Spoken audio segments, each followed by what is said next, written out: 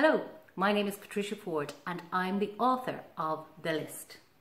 The List is a middle grade novel set in a dystopian future where language has been limited to 500 words.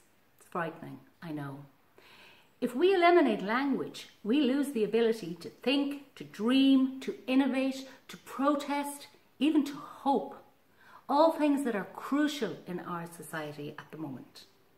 We want you to help us spread the message that words matter.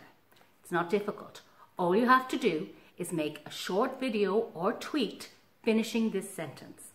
Words matter to me because. Or you can express yourself using art with the template that you'll find online at the link at the end of this video. Then upload it to social media using #TheList, #WordsMatter. So, words matter to me because sometimes words are all you have.